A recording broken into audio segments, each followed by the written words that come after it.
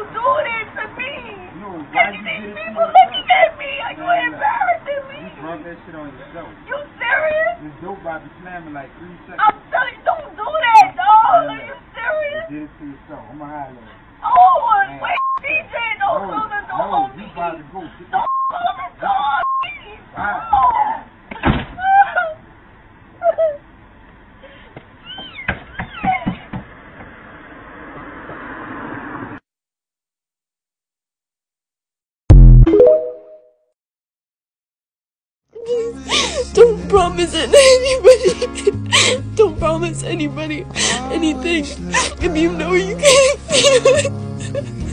There's so much.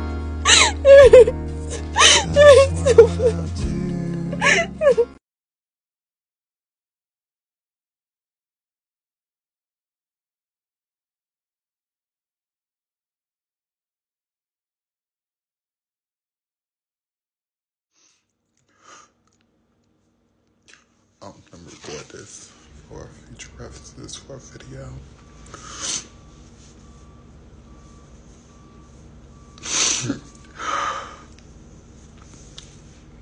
That's gonna make a good sad video later on.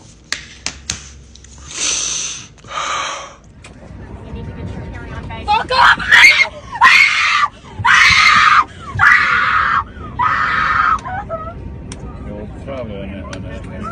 Hey ma'am, where are your bags?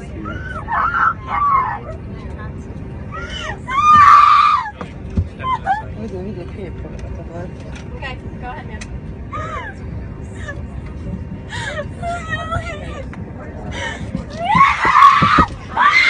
Oh my!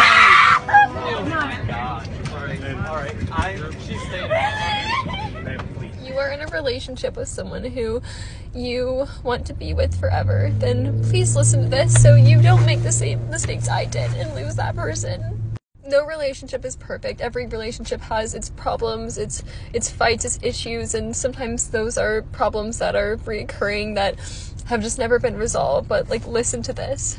If you guys are fighting and you can't figure out like why you can't get on the same page, then this is what you do. Take your feelings and the way you feel you've been hurt and take that and shove it aside.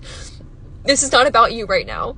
Chances are somehow you've hurt your partner too, and they want you to hear them and you want them to hear you. So you have to put your feelings aside and you have to actually put yourself into their head. Now, once you're in their head, think of the way that you acted in a situation, something you said, an action you did, and then think about, based on your action, how would they have felt?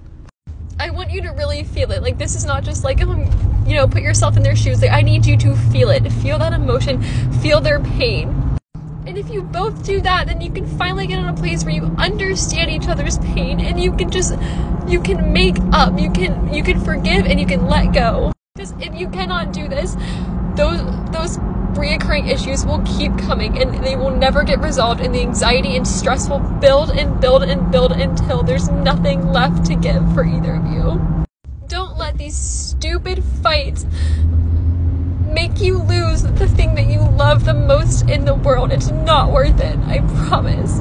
Put your feelings aside, empathize with your partner, and just love them. Literally just love them. Like, please stop fucking fighting and just love each other.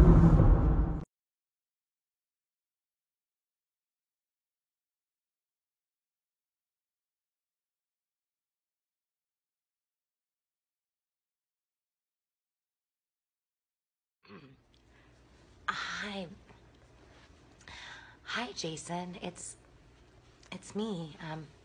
I haven't seen you.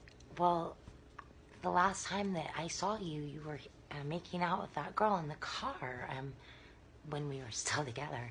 But anyways, I just wanted you to know, like, I miss you, Jason. You're the love of my life. You have been for like a decade. And I know you cheated on me a lot, okay? And I told you that I didn't like it. And I don't. But I'm willing to put up with anything, Jason, if you just take me back. Because you left me in such a hurry for that girl in the car that you were making out with that one time a year ago. Oh, God, the memory of it all. But I can get over all that, Jason. And I cook, and I clean, and just remember all the things I do for you, okay? And the thing is I don't know why you left, okay? Oh, anyway, I miss you, Jason. So call me. I'll be waiting by the phone for you for nights and weeks and months. And maybe a year more. I can do that, maybe. I love you. All right, talk to you later. Please call me.